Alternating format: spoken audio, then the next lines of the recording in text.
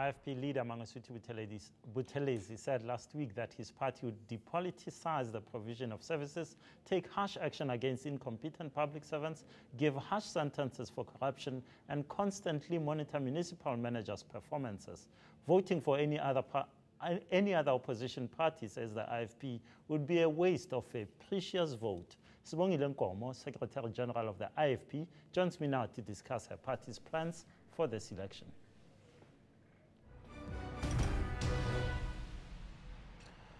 Sibongile Nkomo, welcome to the show. It's always fantastic to have someone from the IFP here.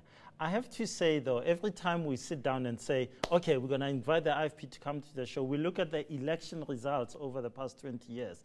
10.5% when you started in 1994.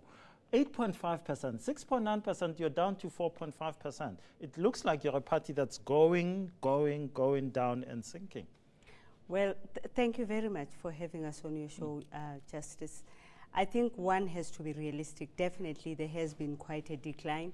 But when one looks at the politics in South Africa, as well as the decline that has been happening in other political parties, except a rise within the DA, it's quite expected. A lot of our people are not actually declining simply because they want to decline. It's because they are disappointed in the delivery and everything else. And so people are disappointed in the IFP? No, not necessarily. They are actually disappointed in the delivery of services within broadly our government structure, as well as a lot of issues around corruption and everything else. So most people are actually sitting there with their votes and not voting. That is why we've noticed, even the ANC, I think you will notice that probably it was the beginning of last month when they had an NEC meeting.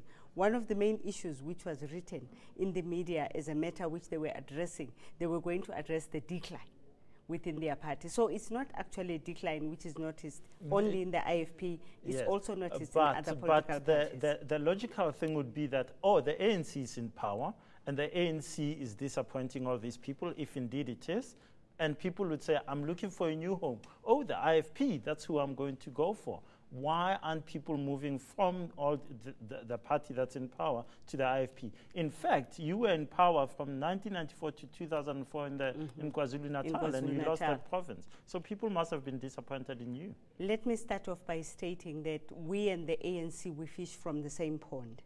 That is why if there's non-delivery or there isn't any delivery coming from the ANC, it also has an impact on us because we get people from the same pond. So actually, if one looks at the percentages of the drop, you would find that it's more or less the same percentages. Secondly, we were definitely in charge. I don't agree with you. You've lost 50% of your support base. The ANC hasn't lost that much. It went, in fact, the ANC in 1999 and 2004 went up. It's only now started to go down. The matter is why now? It's because, again, like I said to you, if we're not able to deliver to the people who are basically the people that we're getting from the same pond will definitely punish us all. I think actually the matter of KwaZulu-Natal is quite true. We were in power in KwaZulu-Natal and then we lost that province. But the policies that are being implemented even right up to today in KwaZulu-Natal are most of the policies which we actually started off as the IFP. Give me an example of one of those. One of those policies is basically the policies of, if let's say for instance you look at crime and you look at the traditional leadership, especially when in KwaZulu-Natal where we have a lot of the rural areas, the matter of traditional leadership comes up very strongly, which is a matter. You're telling us that the ANC has basically taken on your policies to continue in KwaZulu-Natal and win that province? They've actually taken most of our policies now, and they are using them because our policies have worked. Isn't it time, therefore, for you guys to join up with the ANC and to a merger instead of going with the EFF? Definitely not. We haven't even gone up with the EFF. We actually haven't gone up with any party. We are still the IFP. We are still going as the IFP, even if we have this massive cooperation for democracy with the other political parties. It's a matter of saying that whatever we agree on, we go forth as a joint party or as joint parties, but it does not mean that the IFP will join any party. I love meeting people like yourself from the IFP because every time people talk about the IFP, certainly with the producers of this show, when we spoke about the IFP, people said, no, if it's not Mangosuthu Buthelezi, then it doesn't matter. Because Mangosuthu Buthelezi has been the leader of the IFP for nearly 40 years. So, you know, the other people don't really matter. When is Dr. Buthelezi going to step down? Other people do matter in the IFP. If one looks at our constitution, you will discover that we have a lot of the leadership succession in our programs. We even have a deputy president now. It sounds like he's a relative. His name is Alphas Buthelezi, and he is a cousin of the No, leader? He's not. He's just a Buthelezi. By surname, they are not related. I just wanted to state that His Excellency Nkosi Buthelezi actually resigned 3 times from becoming the president of the party, and it was the conference of the IFP which actually brought him back. He actually is not staying there because he wants to be there. He's actually staying there as a president because the IFP, the people of the IFP have actually said he should, like now, take us through a transition. I know, but really for 40 years? It's not the first time that is happening. It actually started off the IFP. When one looks at the IFP, one looks at a party that started sometime in 1975. No, but I would say to you, there are people like Ms. Magwaza Msibi, who was marginalized and had to leave to start her new party because she wanted to be leader.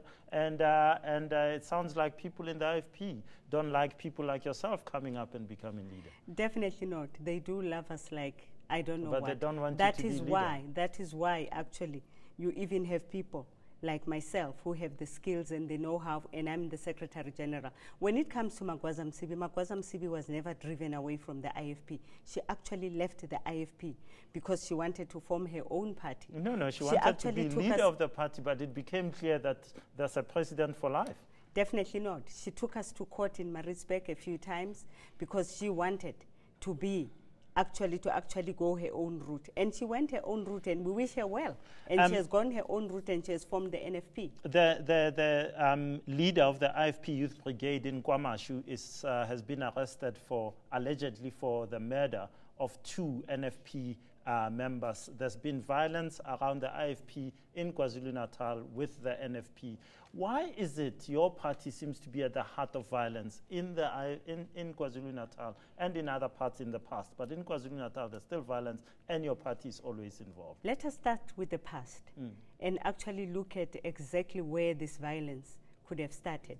When one looks at how this violence was actually spoken about, or how it started even in the early 70s. Let's not go too much in the past. We're running out of time. Okay. When we look at what is happening in Kwamashu right now, and most of the areas where you say there is violence, we are stating as the IFP that if anybody is found to have actually gone against the law, that person needs to be arrested. And you are also saying it is alleged that this person has done ABCD.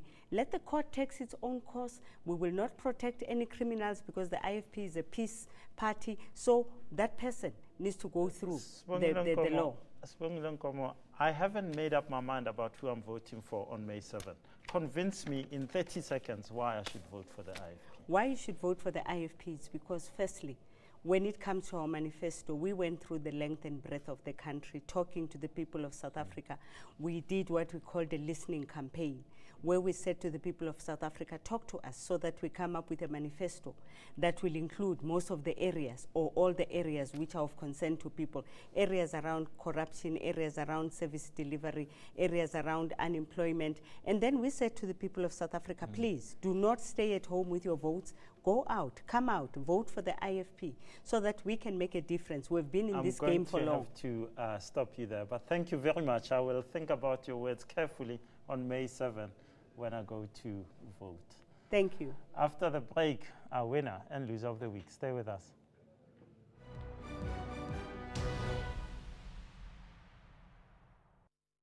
News that moves. eNCA.com.